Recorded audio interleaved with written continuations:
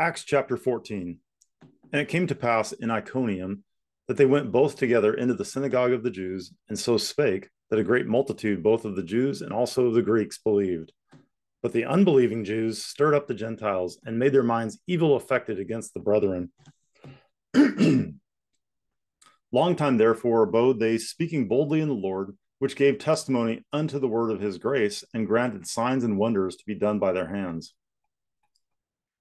But the multitude of the city was divided, and part held with the Jews, and part with the apostles.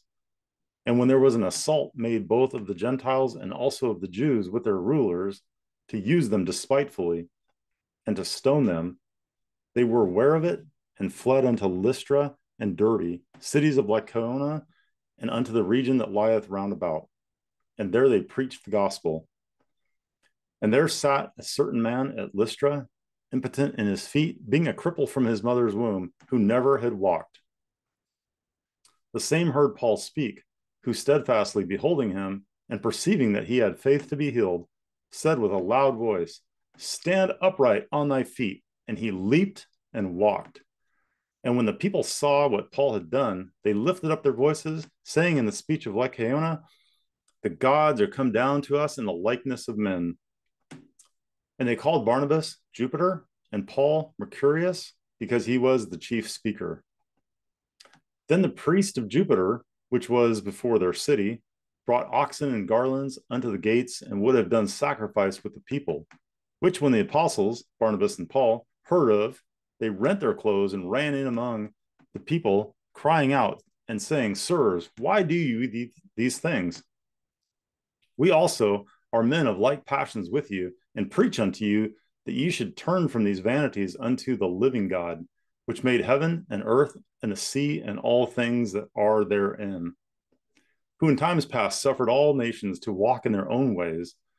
Nevertheless, he left not himself without witness, in that he did good, and gave us rain from heaven and fruitful seasons, filling our hearts with food and gladness. And with these things scarce restrained they the people, that they had not done sacrifice unto them. And there came thither certain Jews from Antioch and Iconium, who persuaded the people, and having stoned Paul, drew him out of the city, supposing he had been dead. Howbeit, as the disciples stood round about him, he rose up and came into the city. And the next day he departed with Barnabas to Derbe.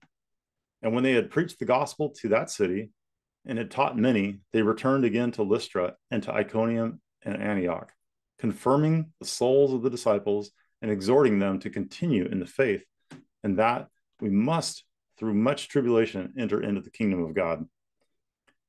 And when they had ordained them elders in every church and had prayed with fasting, they commended them to the Lord, on whom they believed.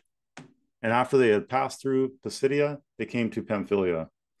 And when they had preached the word in Perga, they went down into Italia, and thence sailed to Antioch, from whence they had been recommended to the grace of God for the work which they had fulfilled. And when they were come and had gathered the church together, they rehearsed all that God had done with them, and how he had opened the door of faith unto the Gentiles. And there they abode long time with the disciples. Acts chapter 14.